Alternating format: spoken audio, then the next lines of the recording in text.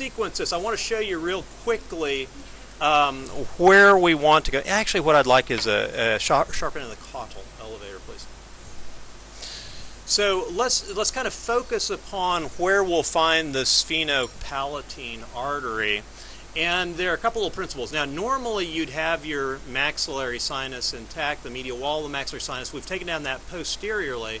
But I do want to demonstrate one of the things you're going to do is make an incision that will be right at the posterior wall of the maxillary sinus on the harder bone, not within the posterior fontanelle. Otherwise, you'll create your dual ostial configuration.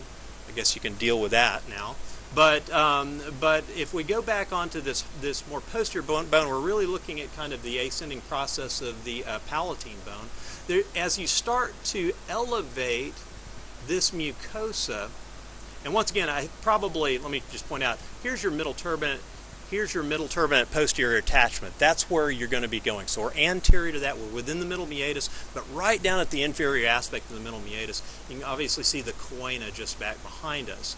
So what we really want to start doing is elevating, and what we're going to encounter is, do you appreciate that little bone right here?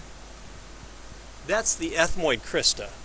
The crista ethmoidalis, and that's your landmark. That's what you're looking for. And sometimes it's larger, but that's the whole thing right here. And sometimes it's smaller. But I have a Kerrison rongeur. So you can see right here we have posterior fontanelle. We really don't want to make our incision here. And once again, I usually will use a crescent blade for this incision. But you want to make a kind of curvilinear incision. You want to make sure that it's large enough that your incision does not hinder your ability to elevate. Okay. We'll start to elevate, and we run into the ethmoid crista right here. You can see that bone again. We want to make sure that we get around that.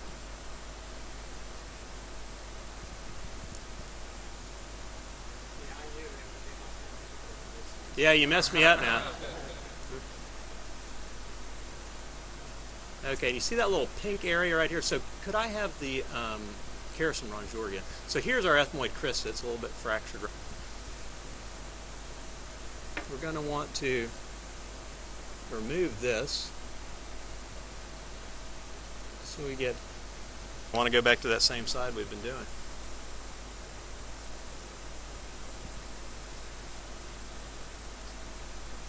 And we start to see our sphenopalatine foramen right here. Can you appreciate that? So we're below, and now we need to get above this. Could I have the Kerrison? There's our artery right there. You thought you had me, eh? You didn't. Yeah, I know. I'm gonna. Okay, so could I have just a ball tip? Let me see the caudal elevator. I think.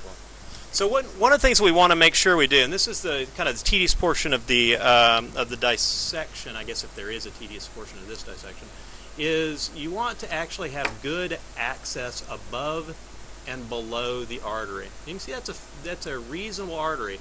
There's a posterior. This will branch, and frequently there will be at least two branches. There's a posterior branch as well.